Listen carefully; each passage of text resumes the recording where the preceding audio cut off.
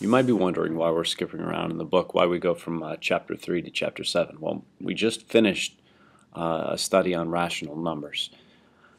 This next chapter on ratios and proportions deals a lot with our understanding of what fractions are. So keep that question at the top of your note sheet in mind. What is a fraction? Remember that a fraction is a comparison of, it's a number that kind of shows us how two things relate to one another, how the part relates to the whole. It gives us a picture of numbers between numbers. A ratio, then, is nothing more than a comparison between two things. And that's the key word I want you to remember for what a ratio is. It is a comparison. It's often written one of three ways, actually. You can use a colon, you can use a fraction, or you can write the word 2 in between these two numbers. We're going to use a fractional form for the most part here, but I just want you to be aware that you can use a colon or you can use the other ways. So think about the following example as an example of a ratio. This is kind of a common one. What is the ratio of boys to girls, and is this different from the ratio of girls to boys? Well, first of all, look at what we're doing here. This is really illustrates how a ratio is a comparison. What are we comparing here? We're comparing two different things. We're comparing the boys, and then we're comparing them to the number of girls. And there is a nuance there. It does matter what order these words come in. So for instance, let's say that I have 13 boys in a class, and let's say we have 12 girls. Let me label this. A lot of times labels are going to help in this chapter. 13 boys, 12 girls. Well, is that different than the number of girls to boys? Yeah, because that was at 12 girls to 13 boys. And as you can clearly see, 13 to 12 is not the same as 12 to 13. Just to give you an idea of how important it is not just to say that we are comparing things, but in what order are we comparing them. So that gives you the idea of ratios. So let's look at another example here. In the next example, we're going to look at equivalent ratios, a very important term here. Equivalent, notice the root word here, equal. So equal ratios. If you look at the blue shaded regions, let me just outline these real quick. Notice the one I'm outlining right now, has 28 total rectangles. 20 of them are shaded in. And the other one, I only have, I'm sorry, the other one had 48. This one only has 12. So I have 7 that are shaded in, 5 that are not. Notice what happens. You can probably already see it, but when I move these outlined areas away, you can see that these blue areas have the same size. So even though one overall rectangle only has 12, and the other only has 48, so we have 4 times as many, notice that these ratios are equivalent to each other. They have the same area. Because if you notice, 28/20, remember I said that one has 4 times as many rectangles? Oh yeah, you could write it the other way, 5/7 and 20 to 28. If I simplify the other one, notice if I divide by 4, I end up with 5 to 7. If I divide 48 by 4, I end up with 12. Notice that each of those larger rectangles on the left is the same as 4 of the smaller rectangles on the right. So it's a 1 to 4 correspondence there from the left side to the right side if we're comparing the two rectangles. So lots of different comparisons happening there. Notice they are equivalent. So how do you find equivalent ratios? Well, I've showed you one way. Take the ratio 9 to 27, or you can think of it as 9/27. I can divide top and bottom by 3 and get 3 ninths, or that should be 3 ninths. So I could divide, if I divide it by 9, I get 1/3. The other way I could do this, so I could divide to simplify it, or I could actually multiply to make it less simplified. Either way, so if I multiply by 3, I get 27/81. Either way, I end up with a different ratio that's still equal. So think about what we did in the past with simplifying fractions to get the same fraction, just that looks different. So here with 64/24, I have a couple options. I could divide by 2. If I divide by 2, I end up with 32/12. Or if I just divide by 8 the whole way down, I get 8 to 3. So it's pretty easy to find equivalent ratios. Now, what if we take two equivalent ratios, we set them equal to each other? This is going to be really important here in the future.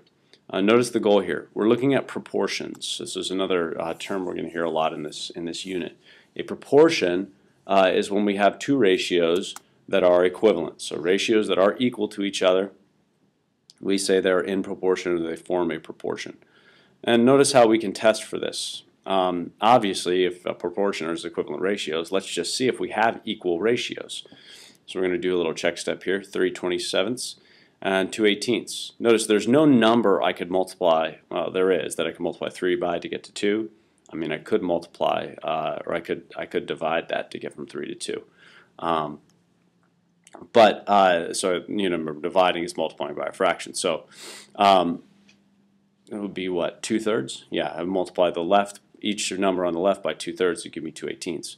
A little bit easier way though is just to simplify both of them down to find what the base ratio is here. So 3/27 is 1/9. Notice 2/18 is also 1/9. This forms a proportion. Looking at the next one then, 12/15 and 27/36. We're going to see if that's equal. So take a look at 12/15 first. I can divide top and bottom by 3. And if I divide top and bottom by 3, I end up with 4/5. So let's see if that equals the other one. I can divide this one by 9, and I end up with 3/4. Notice those are not equal, so these do not form equal proportions, or they don't form a proportion. I do have the option, if it's pretty clear, like if I have 1/2 and 2/4, I know I can multiply 1/2 by 2, times 2 on top times 2 on bottom to get to 2/4, so I could use multiplication here as well if I so choose. Alright, let's look at an example then. This is more like what we'll be looking at throughout the chapter. When you come across a word problem, the first question you want to ask yourself is this: what are we comparing? Is a comparison being made here? Because if there is, there's going to be a ratio involved. Remember that word comparing tells us to use a ratio. So in this problem, it's asking me, notice it says the word the same, so there's a hint to you that there should be an equal sign involved. So there's some keywords to look for. Notice I'm comparing water and silver. I have a mixture here, kind of like I'm making a recipe. So a lot of times proportions, you probably, if you do any cooking or baking at all, and you need to like double a recipe or triple a recipe, you might have used the word having your proportions correct. So that's another example of this. You might see that when we look at examples of real life applications here. But here I have a mixture of silver and water. I'm not mixing them. I'm comparing their weight to see if I have actual silver here. The application is a lot of times you could check to see if something is actual gold or silver or some kind of precious metal to see how much it weighs compared to a certain amount of water. If it weighs that right amount, then you know it's that actual metal. So the first part here says I have 42 cubic feet of water, okay, and let's see, 4 cubic feet of silver. Notice the 4 degrees is not necessary. That's just telling me the temperature. It doesn't have anything to do with the how much I have. So 4 cubic feet of silver compared to 42 cubic feet of water. I'm going to see, notice that's telling me a stated fact. If it's silver, if I have 4 cubic feet of it, so 1 foot by 1 foot by 1 foot cube, it's going to have this. It's going to weigh the same amount as 42 cubic feet of water. So that's a lot of water. All right, so the other amount I actually have 210 cubic feet of water, and see if that weighs 20 cubic feet of silver. So notice I have silver on top, so I'm going to keep silver on top. I have water on bottom, I'll keep water on bottom. When you're dealing with proportions, one of the important things to make sure that you do is that you keep everything lined up. If you start with silver on top, keep silver on top. Otherwise, we're comparing apples and oranges. We're not making the same comparison. And then all I'm going to do is fill in the information I have. 210 cubic feet of water, 20 cubic feet of silver, and now I'm going to see if this is equal. I'm going to simplify both of these. So the baseline I have is that it's 2 for every 21 waters. On the other side, notice it simplifies out to the same thing. So yes, I do know that my mixture here is, or my comparison is the same. I do know that this is real silver because it weighs the correct amount compared to the amount of water. So for your homework, you're going to go in the book there. It's going to have a couple examples just like the ones we showed you, and you'll also have a word problem to look at.